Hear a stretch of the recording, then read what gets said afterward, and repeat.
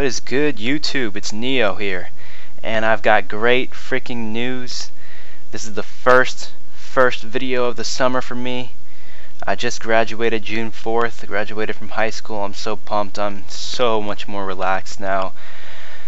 Big old sigh and exhale off my chest. Big old stress off my chest. What you're looking at here is some Army of Two, the Devil's Cartel gameplay. I finally got the Overkillers contract for B.o.B, Bobby Ray, and Big Boy, the Hitmakers Overkillers pack. For some reason it was not working for me before. It just kept freezing over and over again. I was getting very angry. I had to delete like all the install for it on my PS3. I didn't delete the save data. I just deleted the you know what I'm talking about when games make you install these things nowadays.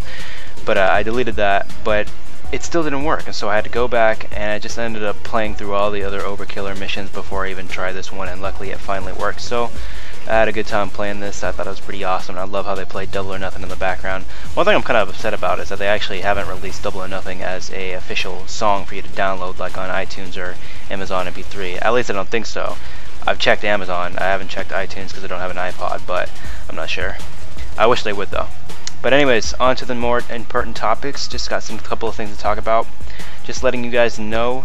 And for those of you, real quick, for those of you who have been keeping up with me and watching the past updates and the few small videos I haven't posted, I really thank you and appreciate your guys' help.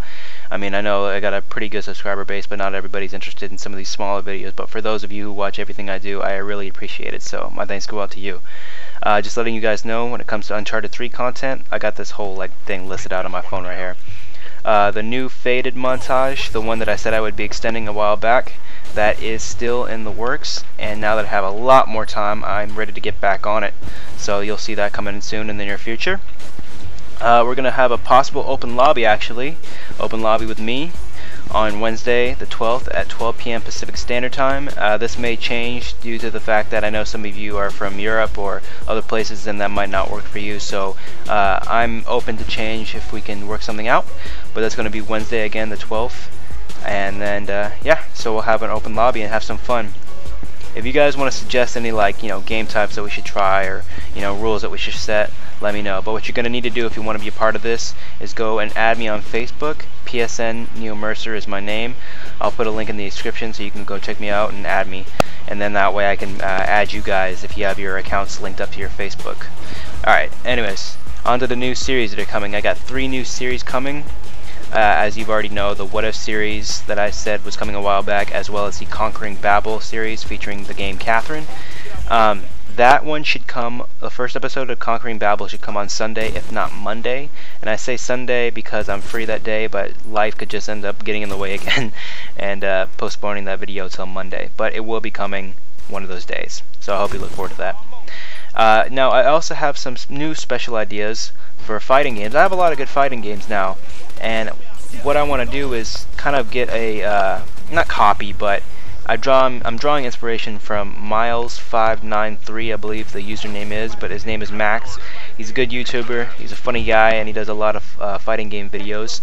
He also does this thing called where it's like, the week of Batgirl or the week of whatever for certain fighting games. Mostly right now he's covering Injustice, but he does a few other things. Now what I want to do is I want to start next week, next Monday, with Good Cole for PS All-Stars. You guys can choose who I will be next on the next week when I do PS All-Stars.